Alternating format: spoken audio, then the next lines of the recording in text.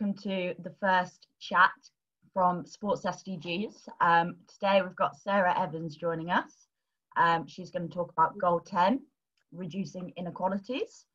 So Sarah's a England and GB hockey player who has 127 appearances for both after debuting in 2013. And you've got bronze Commonwealth Games medals, bronze, and then bronze and silver at the Euros with the GB girls. You also appeared in the Vitality World Cup, the home one in 2018, and working hard now to kind of cement your place in the Tokyo 2021 team for the Olympics. Also a bit of a Surbiton hockey hero. So started at the club age 10, now captain the first team, and obviously you've won the league for the last 7 years. So the last time we spoke, you were still kind of in the GB, you were still in your bubbles, but now you've got kind of all the girls back together.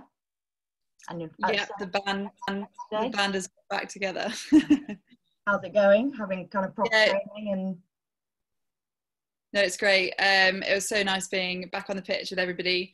Before we were sort of, you could see each other leave in the cars as you drive past, you'd sort of give a little wave and see each other from afar. So it was so nice to actually be on the pitch training with everybody together. So that was good, but we only did that for, I think there was only 1 week when we actually trained fully together, and then we've had 2 weeks sort of rest and recovery before the dreaded fitness testing we have coming up.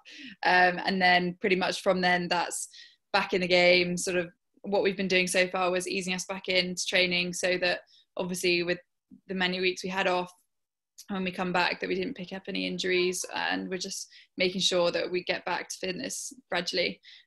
So once we go back, that will be us preparing for our matches.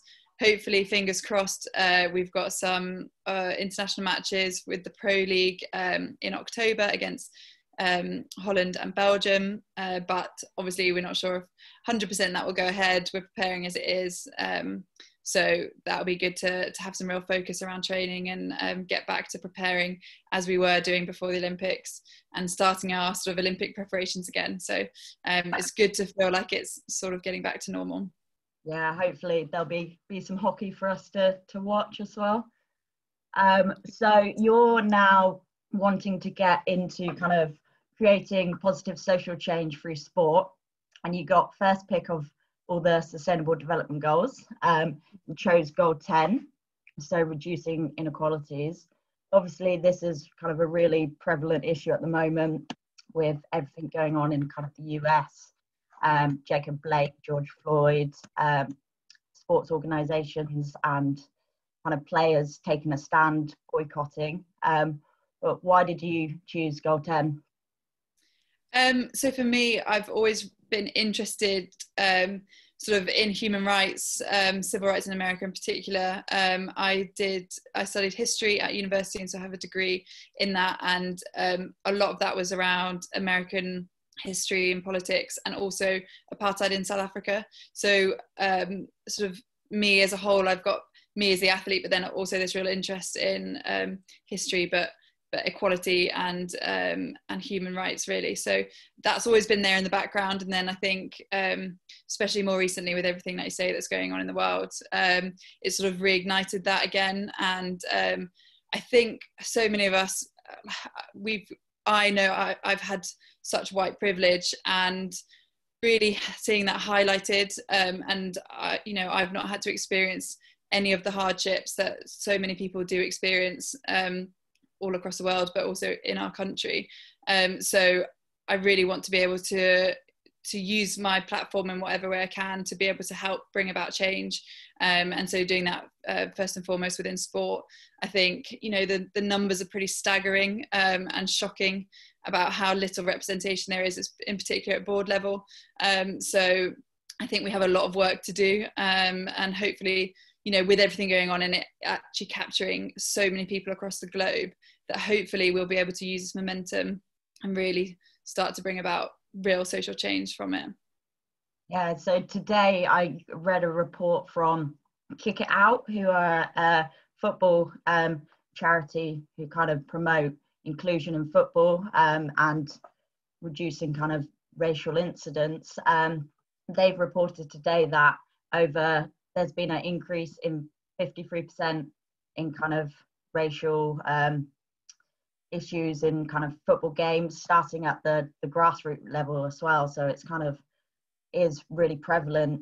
I think in the UK we don't think it's as prevalent as the issues in kind of the US, but it's definitely still something here. And you've seen it all the kind of Premier League players and cricket, Formula One, everyone kind of taking the knee as a stand, but it's still definitely an issue that needs to be tackled in the UK and kind of globally.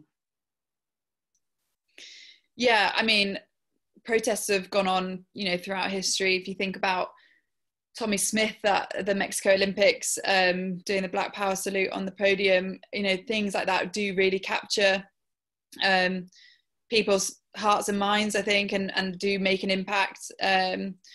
So, yeah, you know, Colin Kaepernick in the NFL took a knee, you know, I don't even know how long ago it was now, and yet he was 2016. So yeah, and he was banned from the NFL, and you know, had so much backlash because of it. And now to see pretty much every sport taking a knee before the first whistle goes, I mean, that's great that we've shown that progress, but you know, how frustrated must Colin Kaepernick feel in terms of like he was standing up for it, and you know that people even then when he was doing that didn't fully understand the reasons why and understand, you know, how bad of a situation it still is today.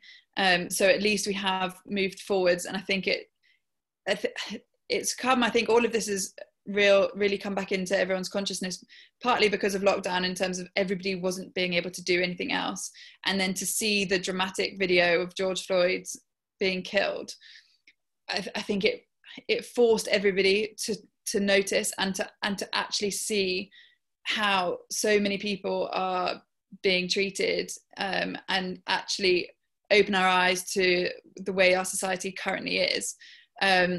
So then I think sport has a huge role to play within society.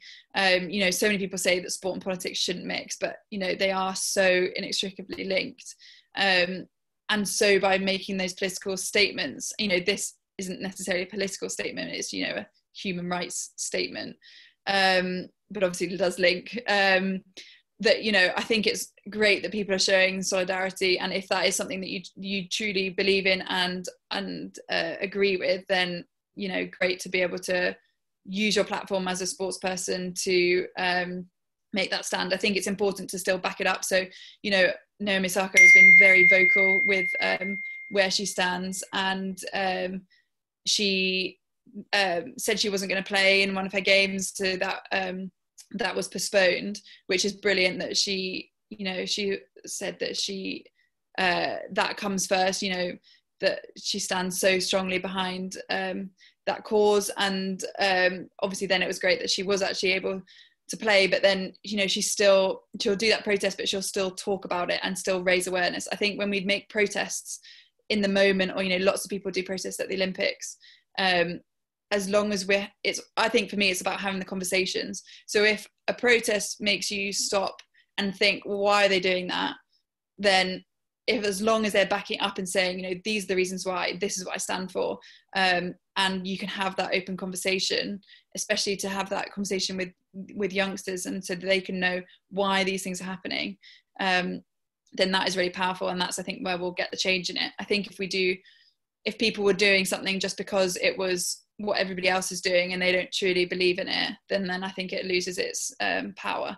So, you know, I think you see the amount of players, and I think in particular in football, because it is such a diverse playing field, I think the issue in football is then going to coaching and the board levels, that's where, you know, the playing field is so diverse, and then the boardrooms are predominantly white. That's where I think football has, you know, it's work to do, but it's great that it has, you know, football's often been a vehicle for, you know, all ethnicities to be able to play together. And so yeah, I think sport can be such a great tool for bringing about social change, and if a sports person's passionate enough and feels strong enough to protest, then as long as they back that up with the conversations, then I think that's really powerful. Yeah, I think it's great kind of athletes and some organizations kind of using their power. And today with kind of social media, it just kind of more people take notice and then hopefully will create change.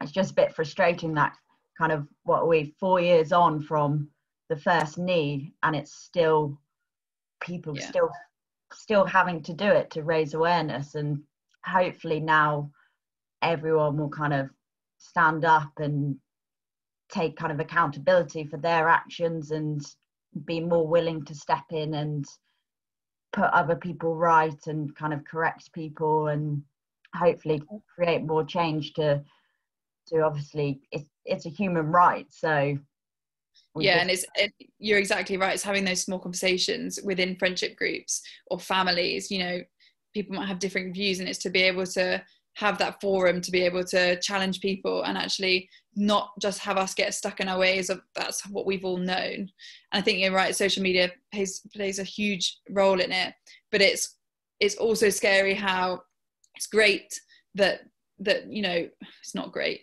but the fact that George Floyd's death was filmed caused such a ripple around the world, and a need for change, and everyone, you couldn't not see it and see how horrific it was. But the fact that, you know, so many others aren't filmed and we don't then know about it or pay attention to it. So for example, Breonna Taylor, who Naomi Osaka has also protested a lot about, you know, her death wasn't filmed yet. So it has had a lot of social media campaigning since, but about saying her name, but you know, the police officers still haven't been charged with her death.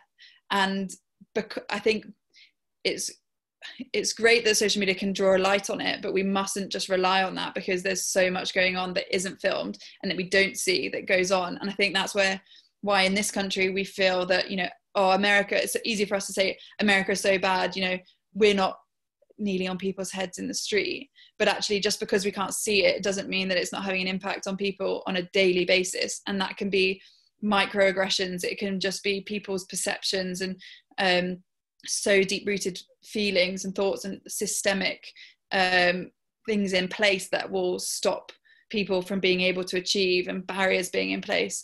So I think, yeah, we need to be careful that we don't just rely on the things that we can see in terms of the social media, but actually use social media to draw attention to then all of the other problems, that we can get to the root of them, and be able to bring about full social change that, you know, gets to the heart of everything. And it isn't just a quick fix change. Like, this isn't going to happen overnight. It has to be, you know, from the ground up, changing things and making sure that, as you know, people like me, white people with privilege, that we don't just turn a blind eye like we've subconsciously been doing for so long, and actually help in the fight for this. And it's not just, you know, a black person's fight, you know, or BAME. It's, we all have to do this together to essentially make everybody equal. Yeah, and I think it's definitely kind of bottom up, but it's also kind of top down. So you have your players, and you have kind of these reports from Kick It Out with the increased kind of racial incidents. So you need kind of governing bodies to also kind of step up and start taking accountability and making change, because without people doing it on a governmental level, there's only so much kind of players can do and players can say, and so much momentum that can be made without actual change kind of being enforced. So definitely in the UK, we need to be kind of putting in kind of stricter rules and just really taking accountability for everything, not predominantly football, but that's again the sport we hear about the most. Lots of different sports, it's unfortunately the same. So yeah, it's definitely kind of governmental policies needing to be put in place as well, not just kind of the raising awareness and the conversations, which obviously also need to be had, but just all needs to interlink. Yeah, and changing those boardrooms, having, you know, the people who have the power and the influence, so completely, yeah, changing those policies, but then diversifying our boards. You know, if we have more diverse boardrooms, then we will be more successful. You'll have such a more breadth and depth of experiences and knowledge, and that's only going to be a good thing. But at the moment, you know, the statistics are again shocking. You know, it's taken us however long to just be acceptable, and I don't know if it's even being hit all across the board, but I think you have to have 30% female in your boardrooms.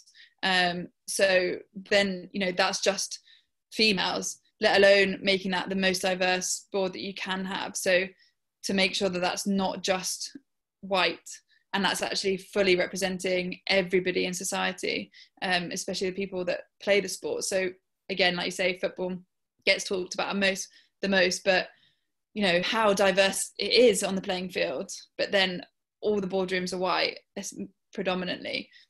So actually the people that are playing aren't fully being represented, because you know they're not fully represented by those people in the boardroom. So no, I completely agree, and it needs to be a whole view approach, and changing those policies will be able to have that lasting change throughout society. 100%. In terms of hockey, obviously it's a very kind of white dominated sport.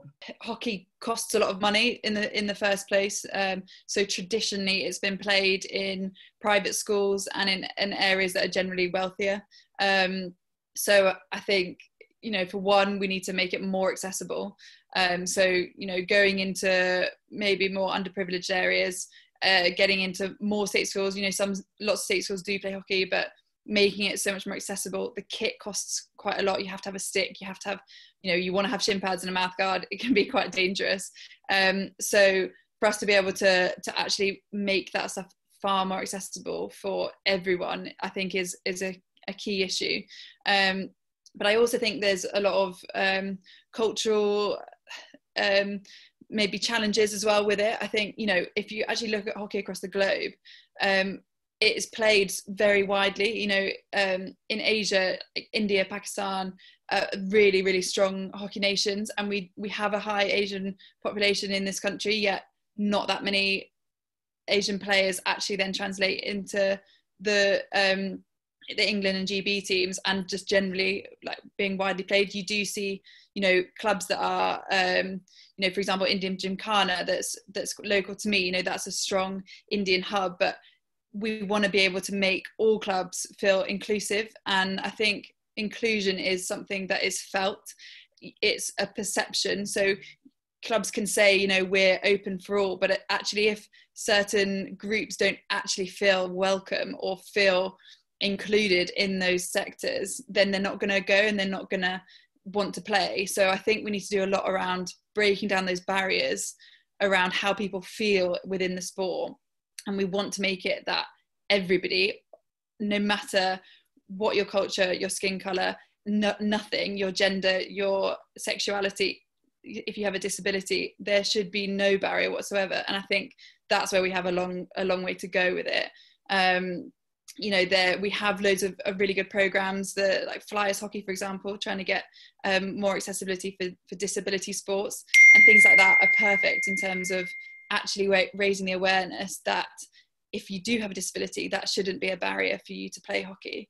And the same for cultural differences in terms of Muslim girls and boys, but you know, you can wear a headscarf when you play hockey. That actually sports do have flexible clothing policy, so that shouldn't be a barrier. But at the moment we don't see it because there's not that many people at the moment who are playing it. And you know, if you are a Muslim girl, you think, well, I don't know if hockey is available to me, will I be able to wear a headscarf? So you know, there's lots of things like that we need to improve. And essentially if we don't see it, we can't be it. And I think, you know, hockey's not the most advertised sport. We're not really headlines in the media, but you know, we are on TV, we do get coverage. So I think the more that we can show that we are diverse, so that then there are more role models for, you know, every single person in society, then it will allow more groups to be able to play. Because at the moment you look at the GB team and you see white middle class players. And I think that is one of the biggest things that we need to change. We need to make sure that there's role models for everybody in society. Definitely, yeah. And I think kind of sport is just a great platform for that, because you watch sport to kind of celebrate people's abilities, and it doesn't matter at all, as you say, kind of their gender, ethnicity, race, anything. You're just watching because you want to see great sport. You want to see people kind of performing at their best. So sport definitely has the platform. It's just getting the accessibility and, yeah, as you say, kind of the role models for people to look up to and say, they're doing it, so why can't I?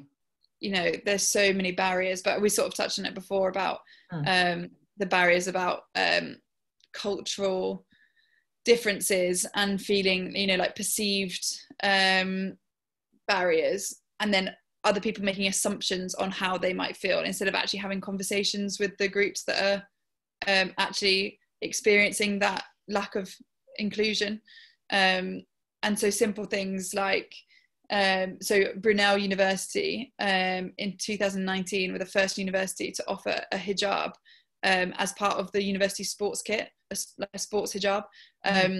So things like that, the fact that that's only just being brought in now, but things like that will massively help girls to feel, you know, included, so that that's not a barrier. And it was the same for in swimming, you know, that I think there's a company, Soul Cap, to make swimming caps for Black women whose hair doesn't fit in a regular size swimming cap. And it's just little things like that that you wouldn't necessarily, well, that I have not been aware of before, and that as companies who maybe make all of these accessory swimming caps, for that example, we need to be more aware of, not just in our box that we are aware of, and it's actually how is this going to impact on the broader society, and we need to do everything to stop there being a barrier for anyone, for whatever that means, so that we can think more broadly and more diverse. And so things like that hopefully will bring about more awareness, but I think definitely they need to be done, and there'd be so many more examples that that are out there. Yeah, that's definitely something kind of I've never thought of at all, but being able to kind of, you have your kit and then being able to kind of match that. Exactly, definitely. In terms of kind of hockey, obviously kind of reducing inequalities, it's not just about kind of race and ethnicity, it's also about kind of gender equality as well, and as you say, disabilities. As hockey, I think it's great, so you guys play all your matches pretty much on the same day, kind of back to back, so it's kind of promote quality, definitely. Do you think? Yeah, I mean, I feel so fortunate to be in a sport that we are in terms of gender equality. Never once have I felt that, you know, that the men are seen as better, especially in terms of us as equals within the organisation and governing body of England and GB Hockey. We're paid the same. We are probably one of the most gender equal sports, and you know, that is a great environment to be in. You know, things like, yeah, we play on the same days is brilliant.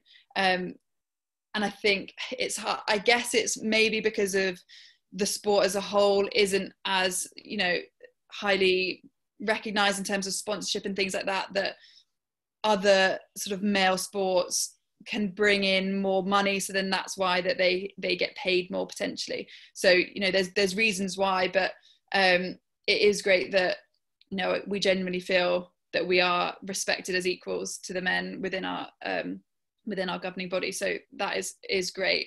But I do think just across the board, women's sport isn't regarded as good and as successful, which I think is a huge shame. And definitely, you know, so much great work has been done to change that, especially, you know, campaigns like This Girl Can and everything, getting more publicity about women's sport in the media and in mainstream media, and just constantly being in that public eye and people being able to watch it, because like you say, if you can't see it, you can't beat it. And, you know, it never stopped me growing up. I think I've always had, you know, hugely supportive parents, and an older brother who I wanted to be like. So, you know, whatever he was doing, I wanted to follow. But never once did my parents say, oh no, you can't do that because you're a girl. And I never felt when I was growing up that there were barriers. And it's only, I guess, when you get older, when you actually are able to reflect and you see that, you know, so many people would have been stopped. And I was a lucky one that, you know, I didn't care if I was called a tomboy because I just wanted to play sport. But actually those negative connotations with so much for young girls wanting to play sport, I think that's so many girls stop playing sport, you know, when they hit puberty, but there's so many negative connotations around being sporty, you know, that would be a bad thing, or that, you know, that makes you wanting to be like a boy, or anything like that, that I think so much of it can be targeted at that young level so that young girls feel empowered to play sport and have such positive outcomes with it, because we all know the benefits that you can have from sport are amazing. And so the fact that some young girls are you know, pushed away from that when they're younger is a real shame. And that's, I think, where we need to target a lot of the work, and so much work is being done there. But just in terms of general activity levels, if girls are stopping, you know, when they're 15, 16, then actually we've got really inactive female population from then onwards. But, you know, we have so many more role models now within mainstream. When I grew up, I loved watching all sport, but it was predominantly male, and lots of my role models were male. Obviously with exceptions of people like Serena, who have obviously been incredible for women's sport. But, you know, she's come under, throughout her career, she'd have had so many negative connotations with her, with how she looks, you know, her strength. Like, if that was a man, she would have been praised to, you know, no end because of how athletic she is, you know, how dominant she is. But yet that gets turned, because she's a female, into aggressive and into domineering, and, you know, that she's too masculine, as if, you know, that her strength is a bad thing. So I think they're obviously all the challenges that we face. And we are so much further on, having now so many amazing female role models, so that we can empower the next generations of young girls coming through to be able to play. But I think there still needs to be a lot of work on that to make it genuinely equal, like hopefully like we are in hockey, from an international point of view. So yeah, no, definitely still lots to do. Yeah, I think as well with kind of hockey, it's not really labelled, is it, as a girl sport or a boys sport. It's very kind of gender neutral sport. But in terms of other sports, it's very just the way we've been brought up, kind of football as a boys sport, rugby as a boys sport, when those barriers really need to be broken down. And I think you need to see more kind of female rugby players and female cricket players on that high platform, because they're performing at the same level and kind of reaching the same points as the men in terms of kind of success. But they unfortunately don't, it's not perceived in that way, or people kind of, there'll be one small article and then the rest will all be kind of male dominated. I think getting better at the moment with kind of streaming services and stuff like that, to influence kind of role models in sport to hopefully help younger girls continue playing. So Sky Sports, they've started showing netball.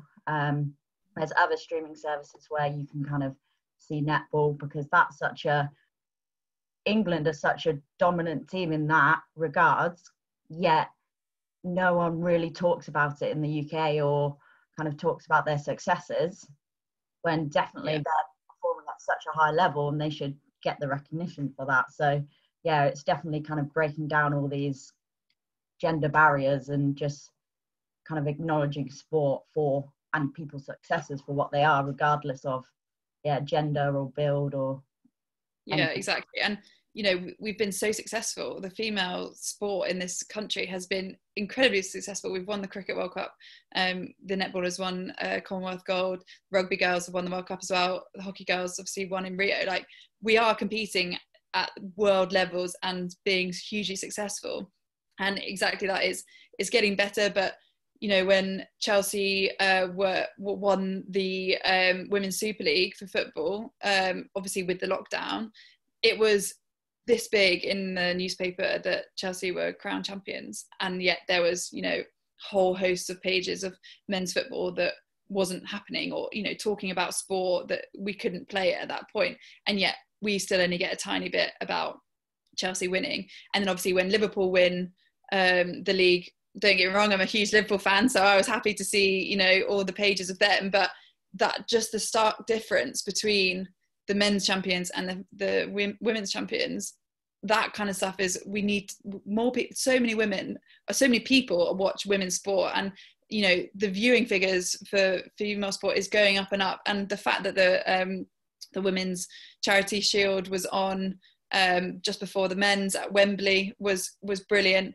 You know, the fact that there wasn't even a women's charity shield since 2008, I think it was, you know, it didn't happen in that time. So then now for it to be back on before the men's game is brilliant.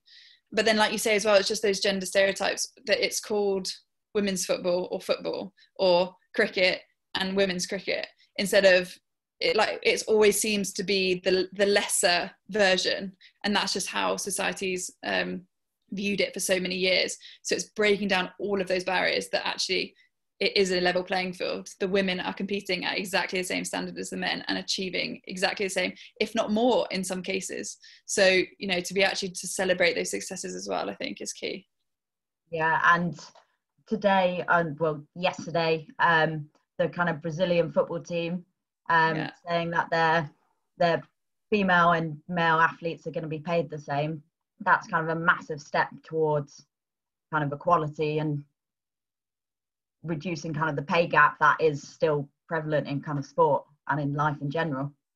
Yeah, exactly. And if you think about how big football is in Brazil, obviously they're a huge footballing nation. So to have, you know, the likes of Neymar and Firmino to be paid the same as the women to represent their country is a huge step forward. So yeah, brilliant. You know, hopefully more nations will follow suit, and that can be rolled out across many nations around the world. In the recent years, especially with gender equality in sport, but it feels like it's quite a mountain to climb with so many sports, you know, in particular football. It's great that the Women's Super League is now funded, so it's a professional league funded by Barclays, but, you know, it's still, the perceptions I think around it are still so far away from the men's game. The fact that we have like League One matches being played on TV, but yet it's only just some Super League games, women's Super League games, that will be able to be watched. Mm-hmm. But we've still, positive steps forward, but, you know, still stuff to be done. Yeah, I saw something recently with the Irish rugby team. So they're promoting their new kit, and the men's kit was all modelled by kind of players, whereas the women's kit was all modelled by kind of models. So as a kind of young girl, you look at that and you don't see kind of the role models, or you think, oh, who's that? I'm going to learn about them. I want to be like them. Whereas they're using the faces of their men's players who are kind of well known and people look up to them, and then they've not used kind of their female athletes to kind of promote them in the same way as they have the men's. I think that's kind of a massive shame and kind of a kick in the teeth. If you're using your men's stars, why aren't you using your female stars? Yeah, 100%. I think we posted that, and it's just so backward thinking with it. And you think every time we think that we're doing well and moving forward, something like that comes out, and then it's every time you're made to feel like you're not as good as them, or it's always the lesser version, and that we're always still competing to be on an equal playing field, when, you know, so much of the sport is played at the highest level.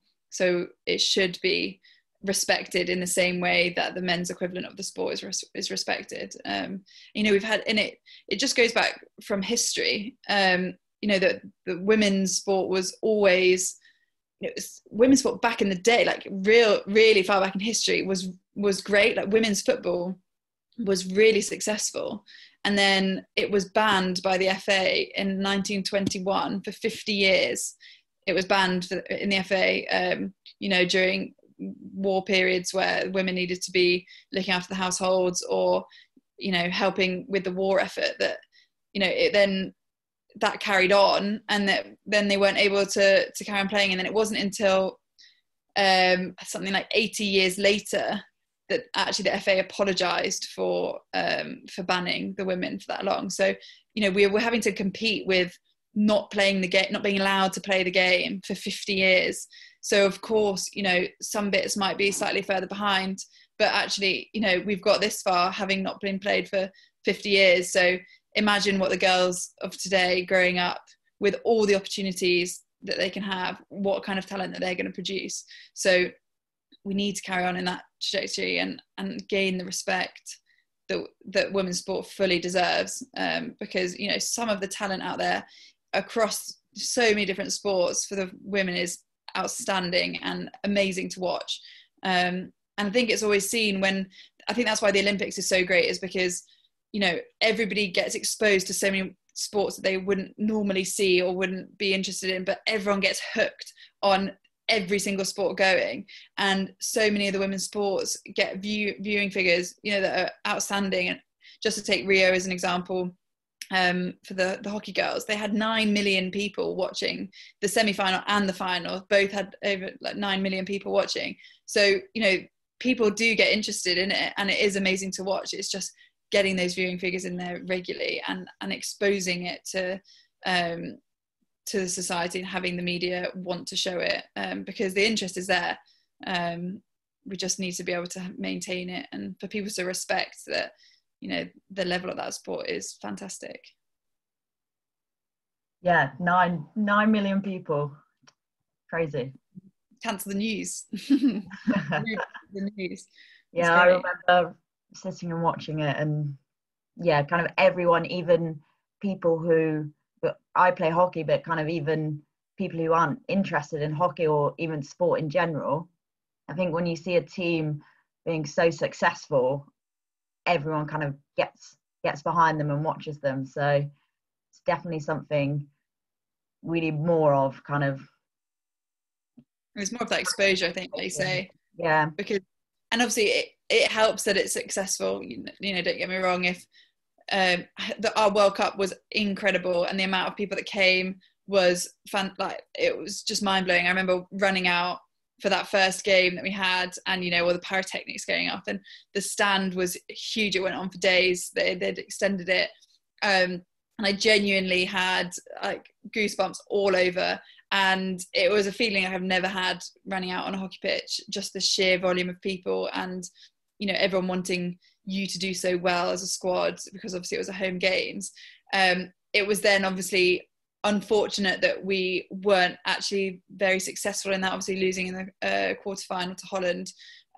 So obviously the more successful you are, if we'd, you know, got to the final of that tournament, we would have probably been able to make huge headlines and generate much more media interest. So that success is needed to be able to gain the media coverage to a certain extent.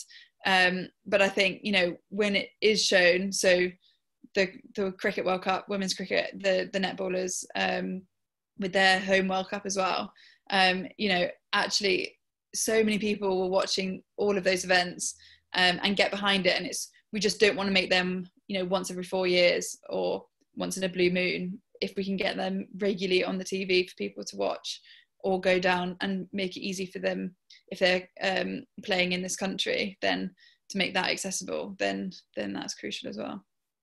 Yeah, not just kind of watching it on TV, kind of getting people involved and going to games. And as you say, the World Cup put on, I went to the finals, and the stadium was massive, bigger than it's kind of ever been. But that's great. It's showing that more people are taking an interest and wanting to go see live sport.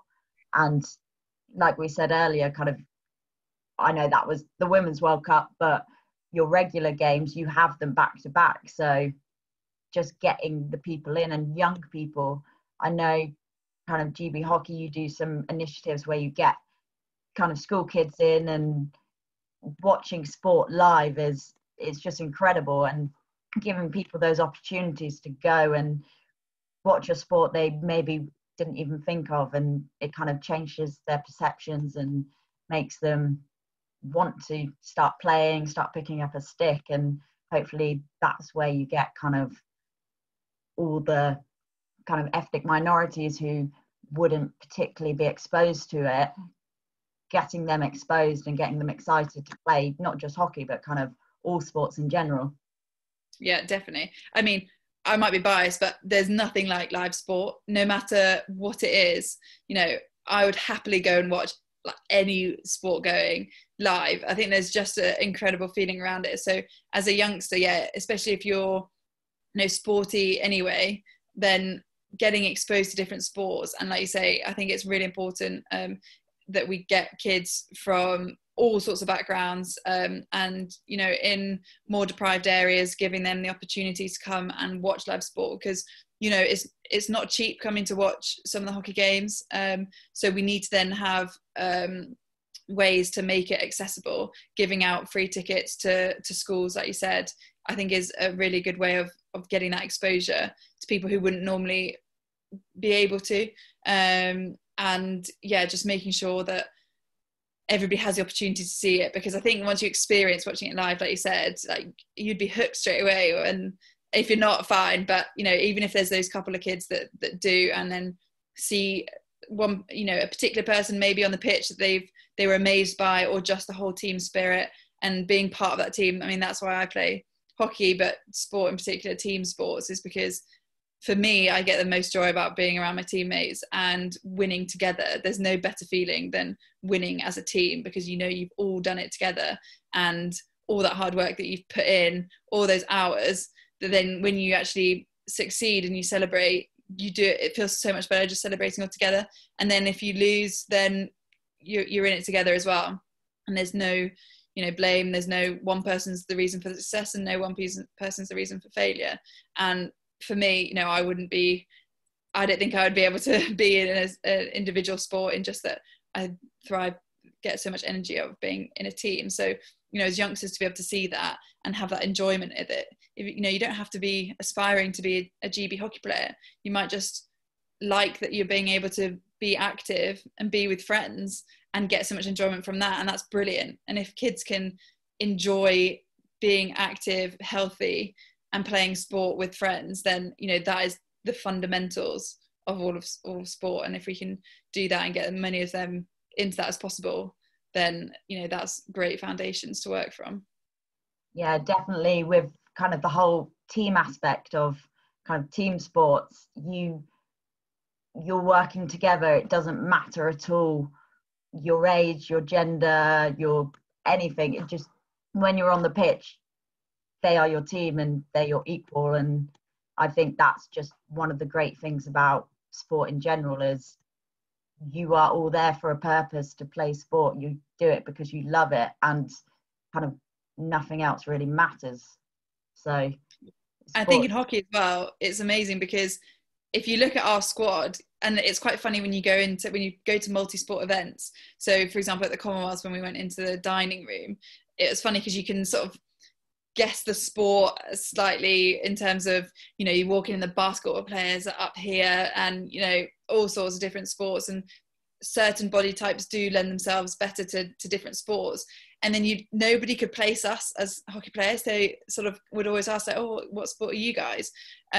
Because we have Unzi, who is, you know, 5 foot whatever down here, and then Giselle, who's nearly 6 foot, kind of thing. So you have, no matter what your body type, you can play hockey. It's so inclusive in that sense. So there really shouldn't be any barriers for anybody wanting to take part. You know, if you're super speedy, great, that is a huge asset to have. If you're really strong, that's also an amazing asset to have. So you know, one strength doesn't mean that you know, if you don't have that, you can't play. So yeah, there's so many reasons as well why I think hockey in particular is such a great team sport, for that. And, you know, there should be no excuse for people to feel like they can't come in. So we need to make sure that we make it an environment where there are no barriers to anybody wanting to play. Thanks, Sarah, for chatting with us today about Goal 10 to do with reducing inequalities in sport. Thanks so much. It was a pleasure to be on. Thanks so much. No worries. Enjoy your fitness training. Thank you.